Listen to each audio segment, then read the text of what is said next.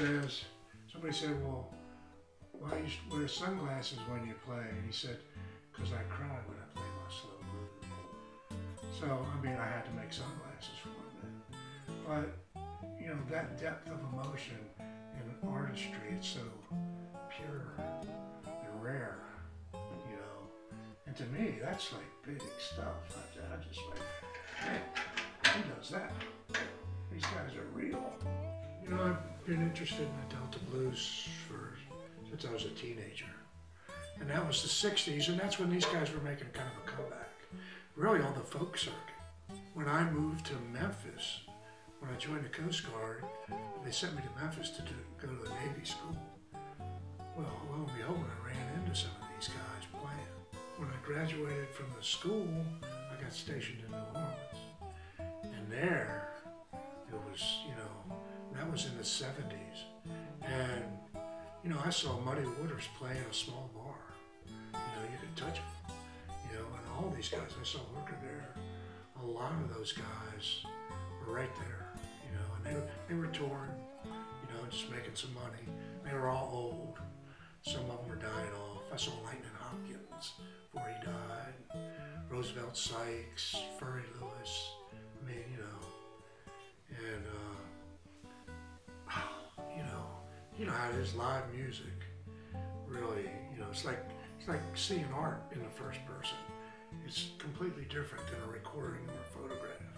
You know, the experience is so full. And to get to hear these guys would be right there. You know, it just really impacted me. So I was always a big fan of their stuff. You know, I've always been. And then, you know, years later I became a sculptor. I was having success, but I wanted, you know, I thought, you know, really, the main thing about being a human being is human emotion. You know, really, that's the essence of being human, you know. And the hardest thing to grasp, I mean, you know, it's always, never have a really good handle on it. Like I say, I realized it was the human face that was what I needed to figure out. And so then it was how to do it. And so I essentially, what I did is I broke down the face like into sections, right? You know, and then I would just make a section and then weld it together.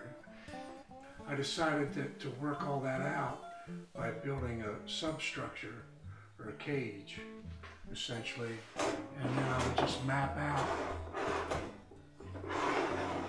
all the features of this face and then fill them in. But what that did, I could work out all the problems when it was in this stage and adjust it and everything, because you can see it. And then I figured, you know, what finish to put on them.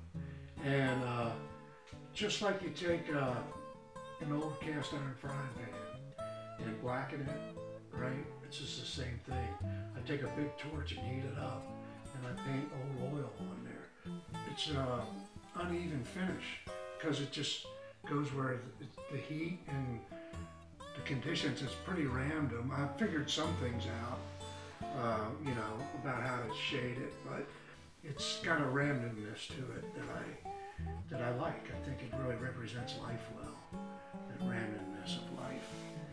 And it gives it a lot of interest. And with these guys, it's perfect. It's a perfect finish. I really hit on it, and it's like, oh, like when it all comes together, you go, oh man, you know, it's like a happy day. It's a long process from beginning to end, but you know, I listen to their music, I read their biographies, and you know, I feel like by the time I'm done with them, I feel like I know them. You know, I feel like I've drank beer with them, and you know, it's like I feel like they deserve to be recognized. You know, they deserve to be memorialized in some fashion, and where rock and roll came from, and all that. Where did Elvis Presley get his chops? From these guys. Yeah, he knew about them, and they never got any credit because they were black and poor. So that's the whole thing, you know. And then after I started making them, I sent some pictures to the Delta Blues Museum in Clarksdale. the director got back to me. He said they really love them. Would I like to have a show there? And I did. And it was great. It was a great thing. It was, you know, those people there. This is their heroes. This is their people. You know, this is where, you know, they came from there, and it's like they're great artists, and so they know who they are, and they, you know, really look up to them, and they know who they are. They were so appreciative to me, and nobody has ever been that appreciative of my work before. And it was honest, you know, it was unpretentious, it was real. It really touched me, and so I got addicted to making them, which I still am. I'm just going to keep making them.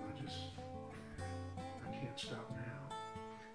There's so many of them, and they all deserve it. You know, there's so many good, great artists, and they're all dead now, really, pretty much. It's just amazing to me, the whole story about it. It's all emotion. It's all. Their whole thing is emotion. It's not structure. It's so long because it fits on a recording well. That came later from producers, not from the artists. You know, they get mad at them. They say, play this song. And they play it and they say, well, that's not how you played it the other night. Well, I never play it the same way twice. You know, I play it how I feel now. You know, man, those days are over, unfortunately. But it's so pure to me, and so how it really should be as art, you know. And where we live in now, there's no real room for that, you know, unfortunately. So in that way, to me, it kind of lives on through these guys, which is part of it for me. We all need to remember that sometimes. We forget. Everything is viewed on a phone, you know, and sadly, and there's lots of good things about that, but there's a lot of things that aren't so good too. We shortcut ourselves of experience, and we'll get a just taste of it on a digital representation. But it is what it is.